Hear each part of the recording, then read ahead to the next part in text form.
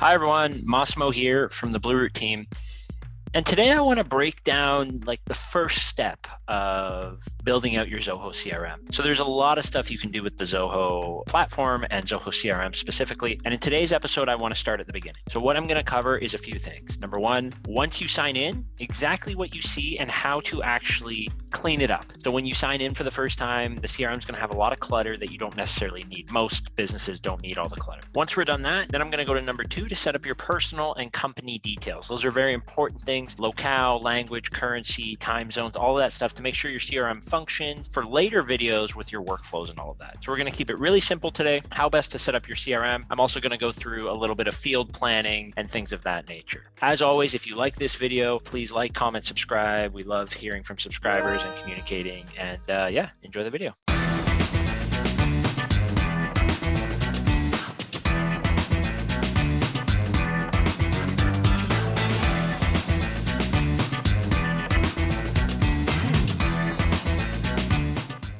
All right, so let's jump into it. So the very first thing you see when you first log into your CRM is this page. And so what Zoho needs from you is your company name, right? And so in this sample, I'm gonna call it Massimo Sample Company. So we're gonna go with that. And so now the next thing that you can pick and choose is loading your sample data. And so we're going to skip over this. I'm going to show you how to customize that a little more fine-tuned, but you can choose to load sample data. I typically recommend not to do this. Like if you're really trying out the CRM and seeing what it's capable of, for sure, feel free. But if you're setting this up for your business, the sample data is going to get in the way. So I'm going to hit load, uncheck that box, get started. So you'll see what happens now. It brings you to this page, right? So the first thing I always tell people to do is to declutter all of the modules. So that's something I like to talk to people about because automatically they get overwhelmed, analytics, marketplace, calls, etc. And so it really depends on your business what you need, but if you see here, you can click this three dots and there's way more. There's products and quotes and sales orders. I mean, if you're the type of business that actually has sales orders and invoices and stuff that you want to keep inside of the CRM, feel free to keep them. But majority of the businesses that we deal with, they want to track deals like opportunity amounts, they want to track leads and contacts. And I'm going to clean it up how we typically clean it up as a business, but as I go through that, feel free to go off on your own way and do it a slightly different way if you want to keep those modules. So very first thing we always do when we set up a CRM is we hit the settings icon. So this backend, I'm not going to go through all of this today. There will be separate videos on certain things here, but where we want to start and where I always like starting is in the modules and fields. So under customization, there's actually a tab here called modules and fields. So if we go ahead and click this, you'll see here that everything along the top is also listed here. And so basically what a module is, think of it like a table in the database, right? So it's like a section. So leads are a group of people and contacts are a group of people. And so it's a section of the database. Oftentimes what we do is we get rid of a lot of these because a lot of clients don't need them. And so in order to do that, you can hit organize modules. And then you'll see it brings up this page here. So just by simply hovering over a module and then unchecking this box. So in this example, I'm going to get rid of products and quotes and sales orders, which a lot of companies we work with do get rid of. I'm going to go like this. Proceed.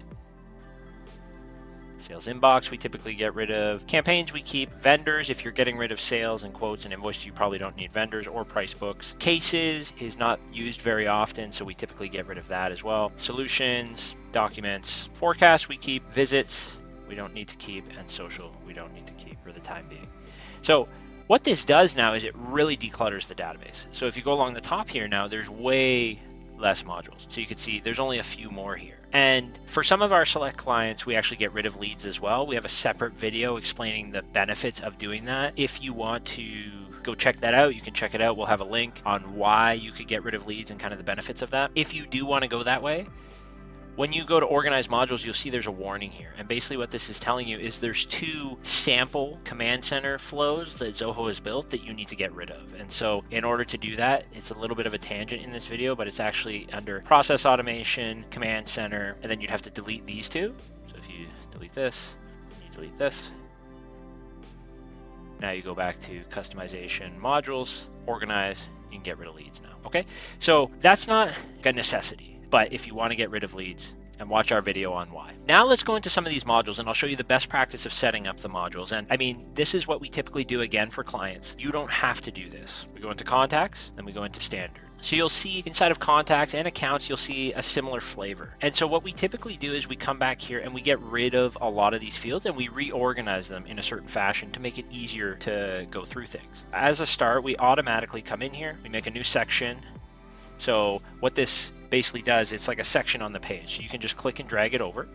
And now I'm going to name it something. So typically we name this communication links, for example, and we bring in all the communication details. So Skype ID, some people get rid of this, Twitter, we bring in. So any way to communicate with the client, we bring in here. Assistant phone, we oftentimes get rid of this. It's up to you. By the way, if you want to get rid of fields, you can hit the three dots and hit remove. Mobile, other, fax. Not many people use that anymore, but there are certain industries that do still. Phone, email.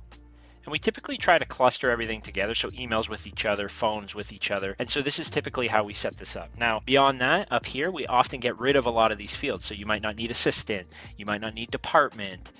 Reporting to is often something we get rid of. So this depends on what you want, but I would say at the very least, build this section to put all your communication links. We also build a section typically to house all of the information about like the created and the modified. So we typically bring that down into the description detail because most people don't need to see it at the top of the page, at least what we find. And so you could just click and drag and bring it down here. And so this is how you clean up the contacts. And I would recommend that you also clean up the accounts and the contacts. So you do have to do this in each of the modules. The benefit here is obviously it's a bit more streamlined. You can find information easier, and I'll show you what that looks like inside of contacts, not leads.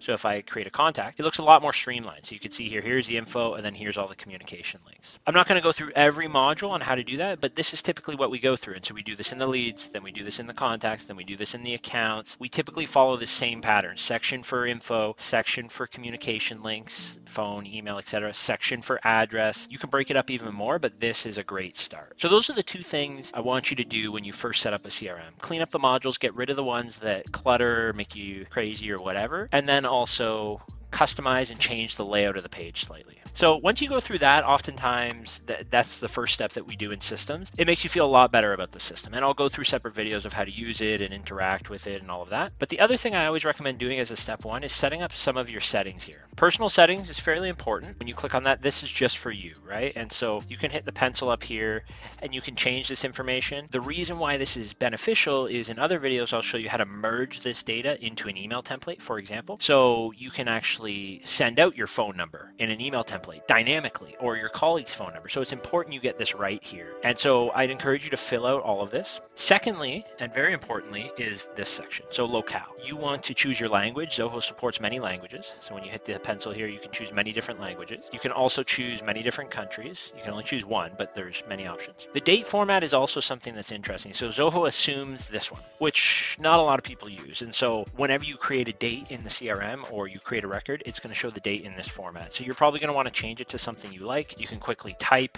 and it'll shrink the list so you can find something that you like. Depending on what you want, 12 or 24-hour time zones, time zone here as well, EST, etc. And this is important as well because this will show exactly like when you're in the system. If you're in it at 5 Eastern, it'll show that in Eastern. The number format, this depends on where you are. So feel free to customize that, and also the decimal. So save. The second piece you should do is the company settings. So this is also important for many reasons. So number one, you can upload your logo. It'll go in the top left of the CRM. There's all kinds of things in here, what currency your company works on. So I'd encourage you to hit the pencil here, go through each of these and fill them out. The more you can fill out, the better. The fiscal year is important for all of your reports, right? So you can customize what your fiscal year start date is, and then all of your reports, when you say, what are my sales year to date, it'll show. Business hours, this is important if you want to start sending automations. If you want to send automations based on business hours, for example, you want an email to go out 3 business hours after you do something in the CRM, which we cover in other videos, you should set this up. So in order to set this up, you hit new business hours, you choose this, and then you can do this. So for example, 24 hours a day, 5 days a week, or you could do custom hours. So from 9 to 5 every day, or different hours every day, and you can customize those hours. Lastly, holidays. Holidays is basically what you think. So you can put like Christmas or any holiday in here, and what that'll do is it'll also affect the automations, right? So if you have an automation that's supposed to go out on a holiday or not on a holiday, it won't.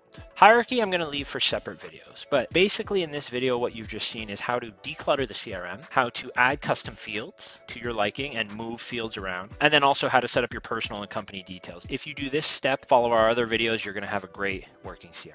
All right. Thanks for watching. Please like, comment, subscribe below, and have a good one.